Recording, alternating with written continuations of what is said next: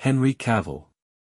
Born May 5, 1983, Jersey, Channel Islands. Birth name Henry William Dalglish Cavill. Nicknames Hank Henner's Most Dashing Duke. Height 6'1", 1.85 m.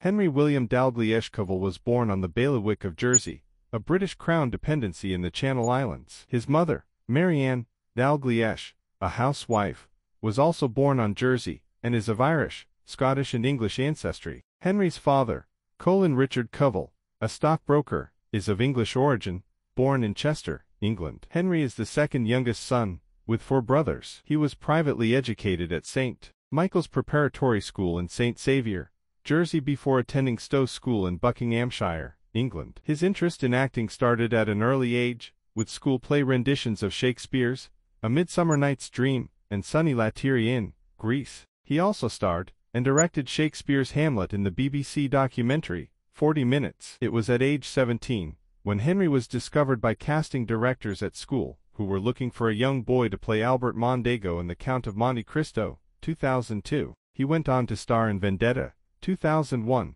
appear in BBC's The Inspector Lynley Mysteries, 2001, the television film Goodbye, Mr. Chips, 2002, and the television series Midsummer Murders, 1997. When Henry was 20 years old, he gained starring roles in I Captured the Castle, 2003, Hellraiser, Hellworld, 2005, Red Riding Hood, 2006, and Tristan plus Isolde, 2006. He also had a minor role in the fantasy adventure epic Stardust, 2007, alongside Sienna Miller and Ben Barnes. During 2007-2010, Henry had a leading role on the television series The Tudors, 2007, as Charles Brandon, 1st Duke of Suffolk. The series was a success and was nominated for a Golden Globe Award in 2007 and won an Emmy Award in 2008. Entertainment Weekly named him Most Dashing Duke.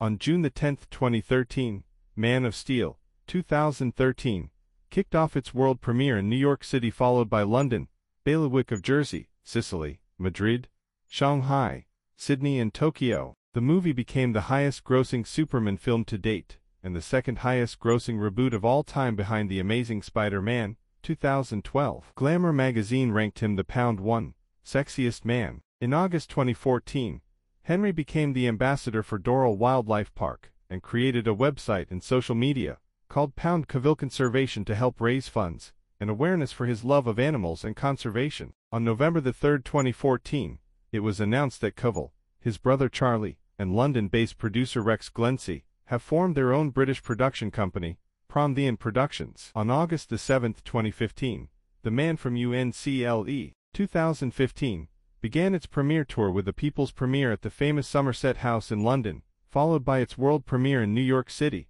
then Toronto, and Rio de Janeiro. Cavill reprised his role as Superman in Batman v Superman, Dawn of Justice, 2016, and Justice League, 2017. Family. Children. No children. Parents. Marianne Cavill, Dalglish. Colin Richard Cavill. Relatives. Major Nikki Richard Dalglish Cavill, sibling. Charlie Cavill, sibling. Trademarks. Strong, defined yaline. Macho, heroic, stoic characters. Muscular physique. Deep resonant voice. Trivia. While working as an extra in Proof of Life, 2000, Cavill asked Russell Crowe for advice about acting, since he had aspirations of pursuing a full-time career as an actor. A few days after their conversation, he received a box of gifts from Crowe that included a signed picture of him in Gladiator, 2000, with the words, "Dear Henry, a journey of 1,000 miles begins with a single step," written on it. Crowe would later play Henry's father in Man of Steel, 2013. Admitted during an interview with Conan O'Brien that he narrowly missed the call from Zack Snyder, informing him that he had won the coveted role of Superman because he was busy playing World of Warcraft. Cavill said he only noticed Snyder's name on caller ID at the last second, and by the time he put his hand on the phone to pick it up, it was too late, so he called Snyder back immediately, jokingly stating he was busy saving someone's life. He did not watch any previous Superman films or television series while making Man of Steel, 2013, using the comic solely as a reference for his portrayal of Superman. For his role as Clark Kent, Superman in Man of Steel, 2013. He followed a strict workout regimen and consumed 5,000 calories a day for 6 months. He also dyed his hair black. He once shared a story about his nephew Thomas. One day at school, the class was talking about their families, and Thomas told the class that his uncle was Superman. The teacher and the entire class didn't believe him, which led to everyone making fun of the boy. After Thomas' mother, who is the sister-in-law of Cavill, was called into the school, she confirmed what her son had told the class. She later called Cavill and asked him to take her son to school, and he happily agreed to do so. Quotes. With Twilight, 2008, there were all sorts of rumors going around, but I was never sent a script, never asked to be in the film. I think Stephenie Meyer wanted me initially when she saw me in The Count of Monte Cristo, 2002, but by the time the movie went into pre-production I was too old. Batman Begins, 2005. I may have been spoken about in a room at some stage, but never auditioned or screen tested. Superman Returns, 2006, yes, that came very close. And Bond, Casino Royale, 2006, came very close as well. On understanding the importance of playing Superman, very much so, yes. It's important to do the role justice. There are a lot of people relying on me to do this well. I gladly accept that responsibility, and it's a great one to have because it's a wonderful opportunity. I don't let the pressures get to me because that's going to hinder my performance, and, therefore, let people down. So I choose to ignore the pressure side of it and focus on doing justice to Superman. On how he got his 8-pack for Immortals, 2011, you can train, and train until you are blue in the face, but you've got to diet. You've got to have that leanness because if you are not lean, your abs won't show. Of course, the training has to be put in, but then you've to shed all the fat and keep the fat off. And that's how you get an 8-pack. On the anxiety he faced before the filming of his shirtless scenes for Immortals, 2011, where he was required to show a perfectly ripped 8-pack, it's very stressful waking up Monday morning and saying, "Can I still see that vein in my abs?" You get the fear every morning. Do I look good enough? And of course, you do. But in your own head, you never look good enough. I had a big sense of pride. I was like, no shading. I don't want you to draw abs on me. I don't want you to put dirt in the right places. I just want to do it myself. I want to have the body. It's a pride thing. I suppose that, when I'm building a character, it's usually related to what their family is like and who their parents are, as well as how I grew up, that nurture side. I suppose that, when I'm building a character, it's usually related to what their family is like and who their parents are, as well as how I grew up, that nurture side. On the Man of Steel version of Superman, we've given him a very human essence. As much as he's not susceptible to the frailties of the human physical body, he's very much susceptible to the frailties of the human psyche. And that is what really keeps us in touch with someone else, makes us go, I know your pain, or, yeah, I've felt that happy before. We've brought that to the character, explaining the current fascination with superheroes in the movies. It's the same thing we've always needed, which is that sense of hope. There's always something wrong in the world. It just shifts depending on the generation, and it's always nice to have that fantasy where there's someone who's going to fix everything. It's beating the odds. And that's been the same with mythological characters since the dawn of time, since we could think up gods. On the program he followed to achieve his Superman physique, it was a lot of work. I have always loved sports and physical activities, but I have never worked out like this before. To become Clark Kent, I had to be the best friend of Mark Twight, my trainer. The program involved 3 stages. The first was to gain weight, mass, so I spent weeks eating nearly 5,000 calories daily while lifting extremely heavy to grow bigger. I love eating, so this stage was not difficult for me, even though I can understand that some people end up having enough of drinking protein shakes 1,000 calories a glass. At the end of this stage, I looked like a swole bodybuilder, and I felt like I was going to explode. The second stage was to lose fat to sculpt the muscles. I had to do hours and hours of cardio to burn all the fat. And in the last stage, we targeted specific areas of the body. Mark helped me to make my abs bulge out and my muscles more defined. The workout program was designed according to the needs of the film. The only thing I did not like is the rowing machine, a machine that simulates the movement of rowing. It is torture. On auditioning for the Superman role in Christopher Reeve's original costume, it was petrifying, mortifying and embarrassing all at the same time. I was coming off a movie where I had to be out of shape, and then I had gone through Christmas, so I was extra out of shape. I just had to throw on the lycra-like outfit, and that never looks good when it's basically a sort of sausage casing. Entering the acting world, it's a very lonely life. You all get so close, and then you promise to email and text each other, but you never do. So that idea of being a sort of lone traveler I can definitely associate with, on whether his abs were digitally enhanced in Man of Steel, 2013. Oh, that's 100% me, believe me. And I am not afraid of saying it because I went through hell to get them, on enjoying being Superman despite the hard work it entails.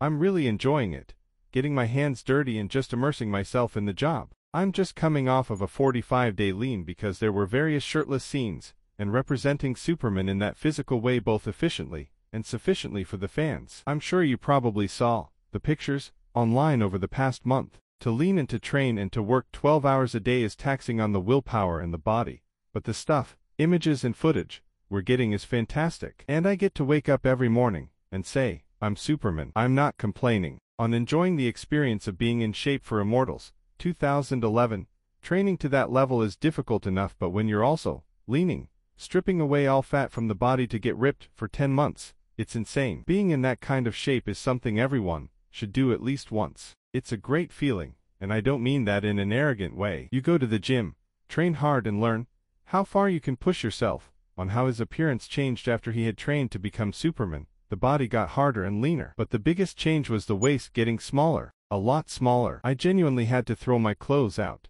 since my shoulders are too big and my waist is too small. Everything just doesn't fit like it used to. I have never been this big shape, and then I had gone through Christmas, so I was extra out of shape. I just had to throw on the lycra-like outfit, and that never looks good when it's basically a sort of sausage casing. Entering the acting world, it's a very lonely life. You all get so close, and then you promise to email and text each other, but you never do. So that idea of being a sort of lone traveler I can definitely associate with, on whether his abs were digitally enhanced in Man of Steel, 2013. Oh, that's 100% me, believe me. And I am not afraid of saying it because I went through hell to get them, on enjoying being Superman despite the hard work it entails.